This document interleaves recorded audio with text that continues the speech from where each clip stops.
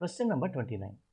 A radar detector is used to measure the speed of a car. The car is moving with the speed v towards the detector. It's moving towards it like this. The detector emits microwaves of frequency f and c.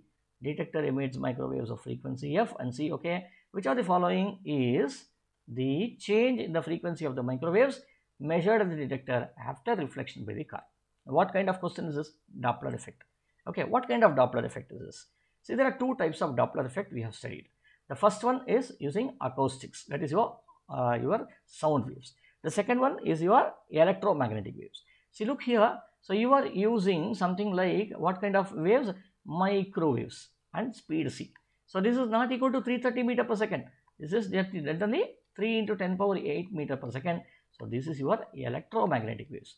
Whenever you are using electromagnetic waves, what formula you should use? You should use delta f by f is equal to v by c. This is what you should use. Okay. Now what's happening over here? Now a car is moving towards it. It acts like a reflector. It acts like a mirror over here. Okay. When the rays goes over here, it gets reflected and comes back to this one. The relative velocity with respect to the detector. See, I am not asking you what is the apparent frequency in a Doppler effect as we had done in our acoustic waves, in your sound waves. What was the equation there?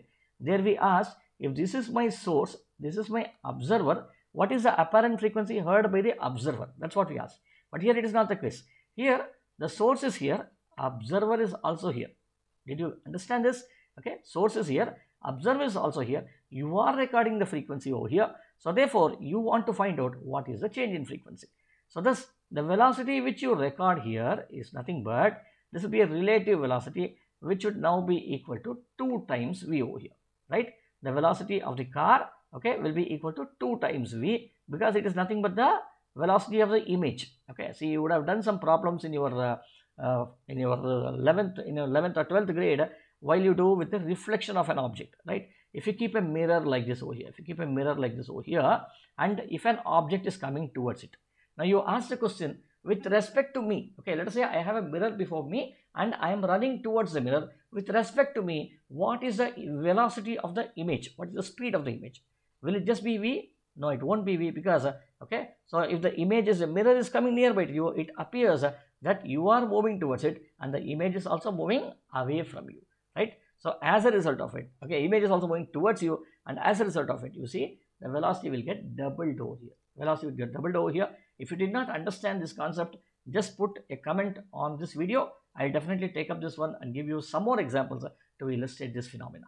Okay, thus what will happen here is that this will just becomes 2v and this c remains constant. So delta f will be equal to 2fv divided by c. This should be your answer. 2fv by c, which is your answer D.